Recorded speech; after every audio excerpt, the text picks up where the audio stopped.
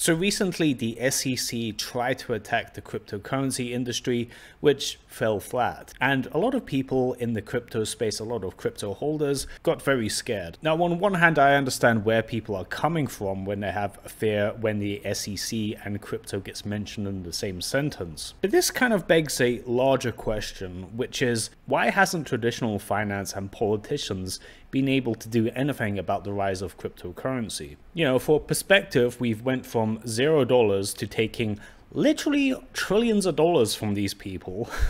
This is uncontroversial, verifiable data that you can see with crypto market capitalization. Clearly, the establishment doesn't like this. All of the talking heads say negative things about cryptocurrency and Bitcoin, and there's massive amounts of people talking about regulation and blah, blah, blah.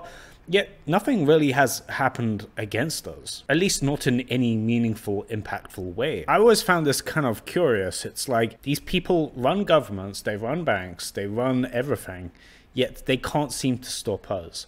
Why is this? Why haven't they been able to do anything? I think this should give you some confidence and maybe alleviate some of the fear that you have with cryptocurrency news and events that seem kind of bearish and like a doomsday is about to happen. One big thing is that the blockchain itself is untouchable. When you make a transaction with cryptocurrency on the blockchain, let's say Bitcoin for example, you don't need to provide a ID or any information to make this transaction. You can make a transaction with anybody around the world for any reason, anonymously, for any amount, pretty much. And there are other blockchains that can fulfill this function as well, such as Ethereum, BSC, and blah, blah, blah. The actual core of cryptocurrency, we're not talking about exchange and companies that are built around it, that orbit around cryptocurrency, but the core of blockchain is untouchable. Let's say you want to shut down the blockchain. Okay, well, are you going to send a cease and desist letter to the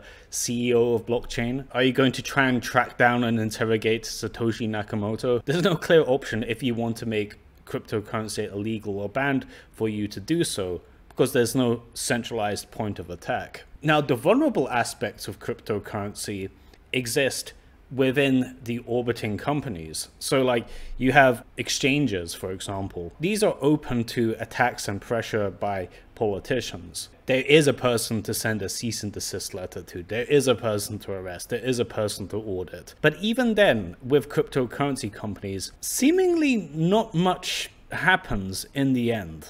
Have you noticed that? Binance basically shrugged off the SEC recently. I think there is some interesting things going on behind the scenes that you guys probably haven't heard before, and that's likely because you're not in the cryptocurrency industry. In this industry, there are some unsavory people. My wild theory is that I think politicians are actually being threatened behind the scenes. Now, this sounds wild, but there has been some cases of people that really were serious about trying to regulate cryptocurrency and exercise control over it, and a lot of them have died in mysterious ways.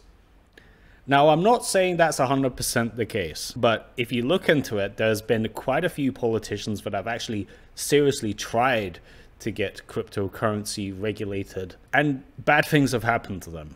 For someone that's had a very surface level interaction with this industry, I'm the lead developer of Boss Token, which is a $1 million market cap coin. Like, it's super early days for this cryptocurrency. Even then, I've had a glimpse of this underworld that exists within this industry. And wow, there are some really unsavory people, but I don't think people appreciate just how shark-infested the waters are behind the scenes. And I gotta imagine, we're talking about people with billions of dollars that have a vested interest in maintaining the status quo in cryptocurrency and Bitcoin. And let's say there's some politician that starts seriously trying to disturb this, and let's say they're morally flexible. I gotta imagine they're going to do something about it and do something to that politician. Just my imagination, right? You guys see guys like me, and you know, we're funny, goofy nerds. We like talking about liberty and crypto, and like we seem quite harmless, right? And yeah, we are, but there are also people that are in crypto which are not harmless. Let me tell you. I suspect what is going on behind the scenes as to why cryptocurrency hasn't been regulated yet, quote unquote. Is the politicians seriously pushing forward with this?